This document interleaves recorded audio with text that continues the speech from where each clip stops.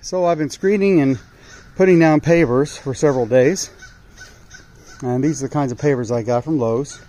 They're going on really nice, and as you can see, which is I'm real pleased about, the pavers are right on par, are right even with my mason string. And I've checked them with a level. They're following the slope really nice.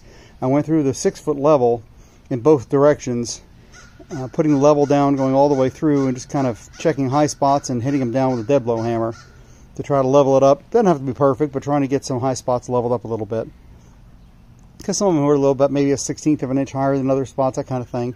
So just trying to go through and level them up, just so you don't have anything to kind of stub your toe on or something. I did a cutout for the gas line here. I just took a saw with a diamond blade, cut it out, chipped it out. And then this is where the fire pit's going to be.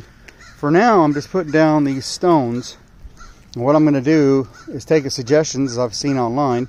I'm going to actually put down retaining wall blocks around the first layer and the bricks around those, how they're actually going to be, how they need to be cut, whatever, to get the dimensions I need.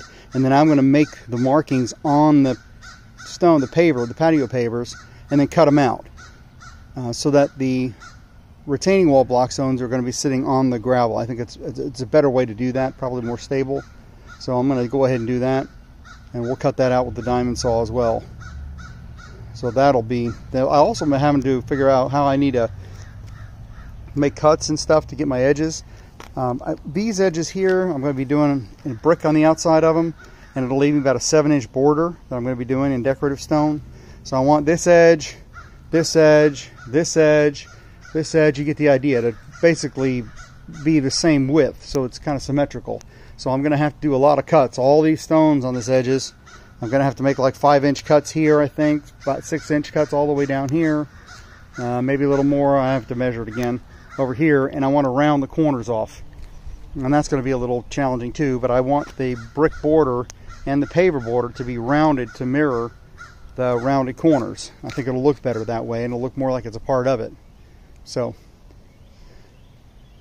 anyway, that's what I'm doing.